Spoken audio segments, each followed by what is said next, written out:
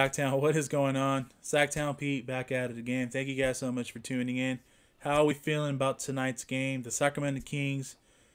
A lot to talk about tonight because they were out with their head coach Alvin Gentry. He was ruled out. He got tested positive for COVID. Doug Christie. The news broke that he will be taking over as the head coach duties for tonight's game. And Doug Christie did a fantastic job. He made some adjustments, and I'll talk about that.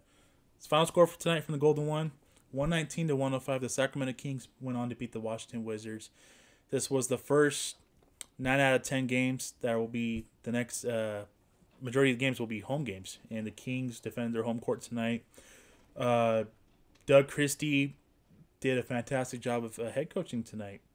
Davion Mitchell got his first NBA career start. I'm happy for Davion Mitchell. Shout out to Davion Mitchell. Did not disappoint tonight. He was hyped because he started, and he played really well. Doug Christie actually went with the three guard lineup that we've been raving and talking about this whole season with Fox, Halliburton, and Mitchell starting alongside with Harrison Barnes and Alex Len tonight, who started for Rashad Holmes, who's missing his fourth game due to the injury, his right eye injury. Hopefully we will see him soon. A couple things I do want to mention that Marvin Bagley was also ruled out. He was put into health and safety protocols, as well as with guard Terrence Davis. So we got Gentry testing positive. Wish coach a speedy recovery. Very unfortunate to hear that this morning. And wishing Bagley and Terrence Davis a speedy recovery as well, because both of them have been put into health and safety protocols, which sucks, but it is what it is. It's life. And that's what's going on currently in the league. So it's not just happening to us. It's every team that's dealing with it around the league right now. So with that being said, let's talk about the numbers, man. I like what I saw offensively and defensively from this team tonight. Tyrese Halliburton in 36 minutes, he had 8 points, 8 rebounds, 9 assists. Harrison Barnes in 32 minutes tonight, 19 points, 5 boards, 3 assists. 15 of Harrison Barnes' 19 points overall for the game were in the fourth quarter. He was big time in the fourth quarter. De'Aaron Fox, in 31 minutes tonight, he had 28 points, 4 boards, 4 assists. Swipa came through big time tonight. He had a very good basketball game. Davion Mitchell, in 29 minutes at the start, he had 13 points, 2 rebounds, 5 assists, 6-13 overall from the field. Davion just brought the defensive intensity early on in the game, and I think that's a big reason why he started, because of his defensive presence. It was great to see Davion Mitchell start tonight. Just got done watching his post-game interview, and he was happy. He was really happy. He told his family, his mom, that he was going to start tonight, and I'm happy for him, man. I'm happy for the family as well. It was great to see Davion start, and he deserves it. And moving forward, I tweeted this out in the game. Hey, Davion Mitchell should be considering starting for the rest of the season. We got nothing to lose. You might as well just get him more comfortable and get him more court time, get him more reps on the court. It's only going to boost his confidence even further, and it's going to help his game out tremendously moving forward as well. I would love to see Davion Mitchell start the next game as well, Friday night against the Memphis Grizzlies. Just go with what we have, Doug Christie and the coaching staff, because we know that Alvin Gentry is going to miss some time, and I'm hoping that Doug rolls this out. He rolls this out the same starting 5 for the next game moving forward. And Alex Len tonight, in 20 minutes, he had 6 points, 6 boards, 2 assists. Solid work. He also had a block as well, and he's 3 of 4 from the field. Solid work by Alex Len. He's done a fantastic job of filling in, providing some solid play, and replacing Rashad Holmes, who's out with the injury. The bench looked fantastic. We had 3 players in double figures tonight off the bench. Buddy Hield in 29 minutes, he had 15 points, 1 board, 1 assist. Maurice Harkless in 21 minutes tonight, he had 2 points, 0 rebounds, 1 assist. Tristan Thompson in 21 minutes. I like what I saw from Tristan Double T Thompson tonight. 15 points, 4 boards, 0 assists, 6 of 7 overall from the field. I can live with that. That's great to see that when Tristan Thompson has it going like that. Chimezie Metu, 17 minutes tonight. He had 13 points, 7 boards, 0 assists.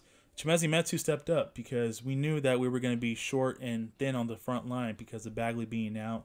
And he got them 17 minutes tonight, especially with Terrence Davis and Bagley both being out. Definitely took advantage of that tonight. So shout out to Chimezie for taking advantage of that and staying ready and being solid in the 17 minutes that he got. Damian Jones in 4 minutes, he had 0 points, 2 boards, 0 assists. And yeah, I got to give credit where it's due, man. Doug Christie did a fantastic job tonight. You know, defensively, things looked a lot better because they got the stops when they needed the stops, and they did give up 105 points, but you could live with that. They didn't give up 120. They didn't give up 130 points tonight. You know, they gave up what they gave up, but the most important thing is that they put up 119 and they won the game.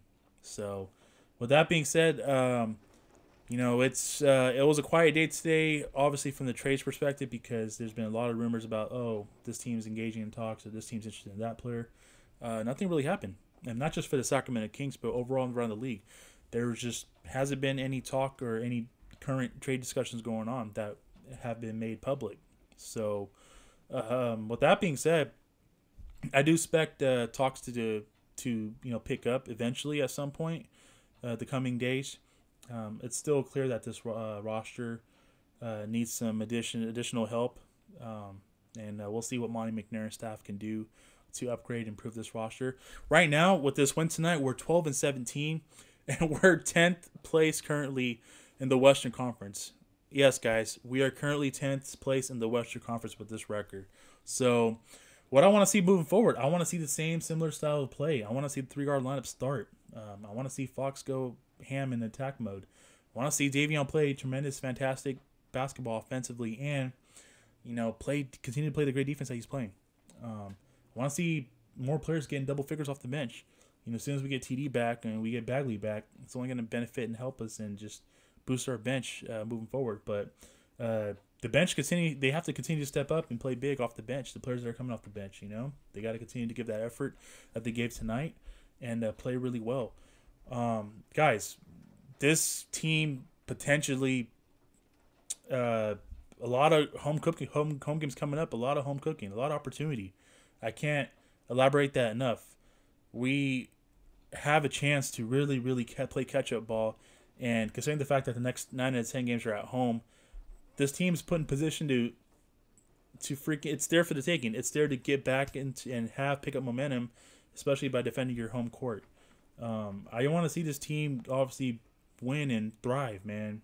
And it's good to get the feeling. It's good to get that win tonight because winning cures everything. It hasn't been that pretty or it hasn't been that fantastic the last 3 games, especially with that road trip. That was horrendous.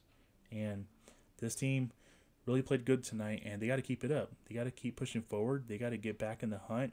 I mean, if the season ended today, they would make the play-in game. But I don't want that. I don't want to play in game. I want to be in the top 8. I want to be in the top 8. It's there for the taking, man.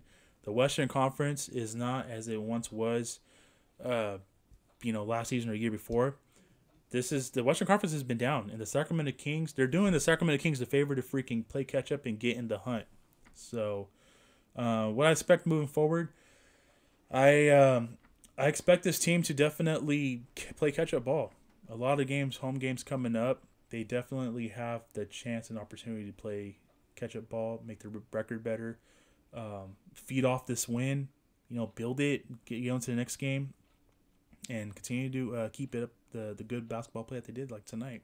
So, with that being said, let me know your guys' thoughts on tonight's game. Would love to hear from you guys. If you're new to my channel, welcome to my channel. Please hit the like and subscribe. I'll greatly appreciate it. It would help out the channel tremendously. And it's just good to get a win, guys. Like the last week has not been the best week. It's just been the way this team has lost the 2 out of 3 games. Actually, you know what? All 3 games, because that last Friday's game was it was just terrible. The way the game was played and the way how it finished out, should I say? And then obviously we know what happened in Cleveland, and we knew what happened in Toronto on Monday. So. Let me know your guys' thoughts. Yeah, sound off in the comments. Looking forward to it. So that's going to do it for me for today's video. Thank you guys so much for tuning in. Really do appreciate it. Love you guys. Take care. God bless. Keep pushing forward. Have a great night, and I'll catch you guys in the next video. Peace.